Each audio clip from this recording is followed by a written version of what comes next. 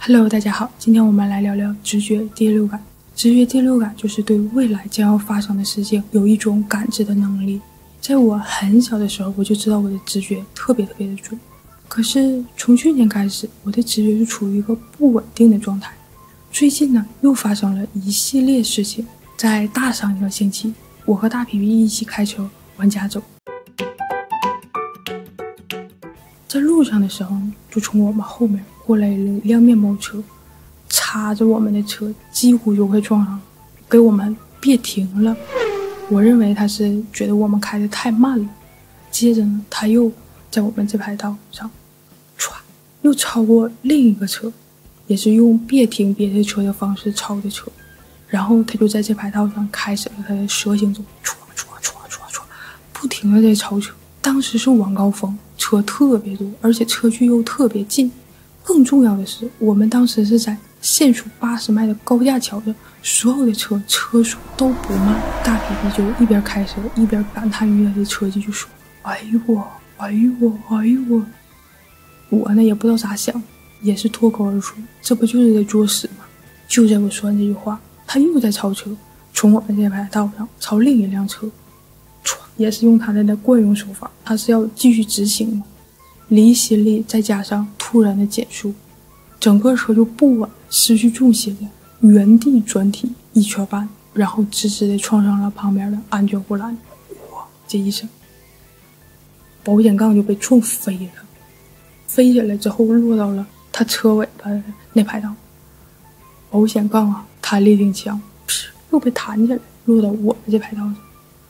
当时他后面的所有车唰全停了。我是看过超车的，但没见过超车之后撞车的，真的是吓坏了，也没多想就回家了。晚上呢，吃完晚饭后呢，我就领大皮皮去玩滑板，滑到了一个大下坡，我就有点害怕。大皮皮就说：“我就爱滑大下坡。”啪，他就跳到滑板往下滑。大下坡啊，重力加速度，越滑越快，越滑越快，越滑越快。当时我觉得至少得有40迈，我实在是不放心，就冲他大喊：“太危险了，容易摔！”他应该是听到我说话了，他也想刹车。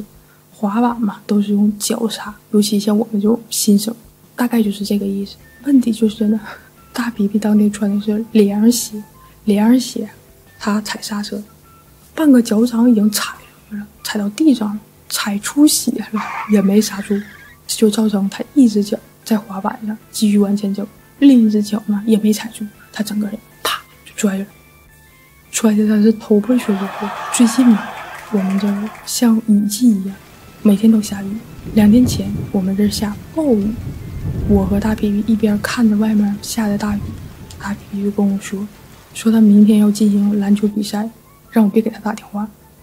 我就说明天比不上。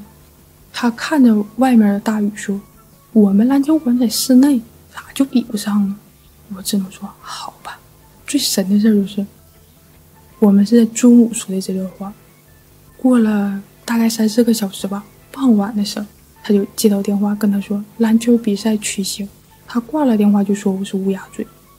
我只能说你们团队太重视每个个体了，你是替补的替补，还特意给你打电话，他说不给我打电话咋整？我不得抱着篮球服去篮球场啊！作为一只重新找到嘴的乌鸦，我终于知道怎么能让直觉稳定下来，并且让你说的话，让你的想法成为现实。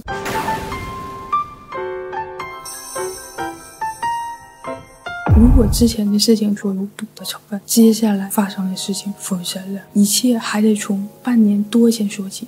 我妈住院了，多出来很多闲暇的时光，她又开始怂恿我在过年期间对我嫂子进行打击报复。我有个原则，就是绝对不打女人，但母命难违，和我哥我嫂子的亲密友好关系，我们互相都不是好友。我只能用我妈的手机去了解他们的死讯。然后我看了一眼我哥的微信头像，一种强烈的感觉从心里涌出来。我就跟我妈说妈不用担心了，我嫂子过年不能来，她应该会说感冒什么的。我妈就说我小胆逼，说我是怂货。我说妈不是，他们离婚了。这时候我妈的表情就是不屑，他都已经不愿意骂我是小蛋逼，眼神里的都是轻蔑，说我是这就是无能口嗨，是我泄愤的一种方式。我说是真的真的，不信就等过年，我妈出院了嘛，大皮皮就来医院接我，我马上就把我的预感跟大皮皮说了。大皮皮一向都是最支持我的，然后呢他给我一顿说，他就说人家孩子聪明学习好，你哥挣得多还有学区房，你就算嫉妒人家你也不能这么说呀。然后他又问我人家跟你说了，我说没有啊。他说那你怎么知道的，来你说说你咋知道。我猜的呀。可想而知又给我一顿怼。然后呢就在送我妈回家的路上，他俩一起怼我。我心想说吧，马上过年了，我清白的时刻马上就要到来了。然后过完年，我昂首挺胸的跑到我妈面前，问我妈怎么样，我嫂子过年是不是没来。我妈就说我也没去呀，我也不知道啊。好吧，于是呢他俩反正就是没事就拿这件事说我。就在上个星期，我妈接到一个电话，是我大舅的前女友。她跟我妈说虽然不跟我大舅在一起，但是呢我妈人挺好的，还想跟我妈做朋友，给我妈邮了一条项链。我妈肯定不能要我，他俩就寒暄客套，然后就聊天，就说到我大舅。他前女友说啊，你哥多有意思啊，他还老说我儿子没出息没能耐，他儿子不也离婚了吗？这是可以说的吗？紧接着就问我妈你不知道吧。我妈说我不知道啊，你哥说了不让我跟你说。我妈当时都震惊了，她这次是真的服我了，真的相信我说的一切都是真的了。然后她跟我说这些的时候，其实我也震惊了，我甚至都怀疑是不是因为我这么想这件事才变成真的。太可怕了，以后真的不是不敢乱说话了。这是不是就是让人止语的原因呢？由于经历过去年那段直觉特别不稳定，又到最近这一段，就简直就是说啥马上就应验。比如说我上午喊一个人的名字，他下午就联系我，或者我说哎呀这充电宝快点充电吧，容易停电，然后马上就停电，让我明白只要直觉强了，下一步就是心想事成，说啥是啥。首先我最深有体会的一点就是辟谷节食，就是让自己少吃，都可以让你的直觉变得更加灵敏。第二点，情绪，尤其像这种愤怒啊、悲伤啊，这种负面低频的情绪，都是会让你听不见直觉的声音的。如果直觉都不准了，下一步想心想事成肯定也费劲。第三点，生活琐事，我们生活在这个三维的世界里，网络、资讯、手机都会分散我们的注意力，那我们怎么还能听到直觉的声音呢？所以就是减少接收外界的信息，那些没有用的信息啊，明星八卦呀，乱码七糟的不好的负面的事情，能少接触就尽量少接触一点。第四点，饮食摄入。去年嘛，我不是洗牙了吗？牙上长的牙垢就洗掉了，我的牙根就有小缝儿，说话都有点漏风。我就看网上说涂氟有用，我就涂了，确实好使。然后直觉就开始不准，直到最近我才知道氟会钙化松果体。松果体呀，就是我们直觉接收器，它钙化了就跟它石化了一样，你就接收不到信息。所有伤害松果体的事情也会影响你的直觉。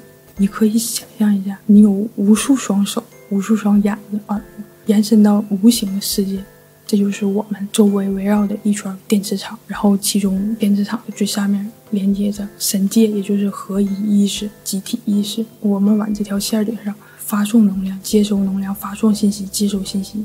那么所有的手机、WiFi、微博、电信号都是会影响我们的磁场啊，还有电脑屏幕的蓝光、灯泡里的蓝光也都会影响。第五个，重复性运动，比如说切萝卜、跑步、跳舞、画画、弹钢琴，这些重复性的身体运动都可以让直觉更灵敏。第六点，冥想。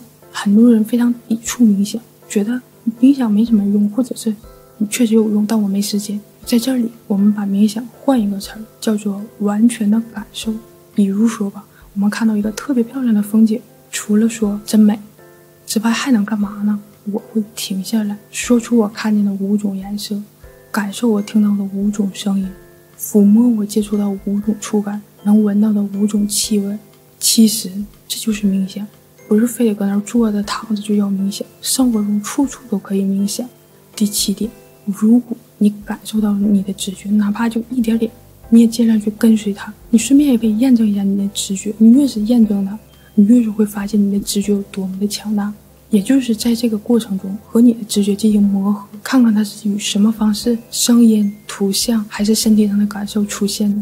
你越是跟随它，你的生活就越顺利，因为它是合一意识，你就会成功。好多大佬，比如乔布斯什么的，他们都是根据直觉做出的选择。第8点，连接高频率能量，比如诵经持咒、看好书、去大自然。这点我也是深有体会的，就在前一段时间嘛，我直觉特别不稳定的时候，我就看那个《与神对话》，它一定是一本好书。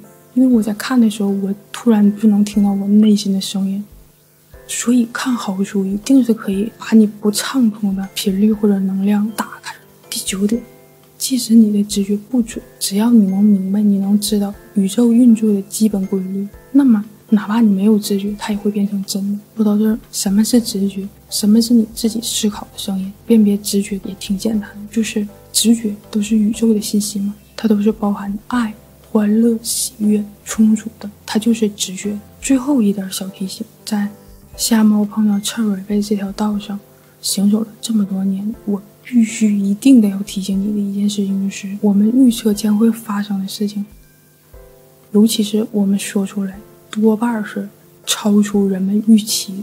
所以当谜底没有解开之前，当这件事情还没有被时间检验之前，你能做的就是，不管你拿笔呀、本啊、手机啊、录音笔啊还是电脑啊，把别人不信任你的话记下来、录下来、写下来，等到被验证的那一刻，不给他听，打他个措手不及。今天就聊到这儿，拜拜。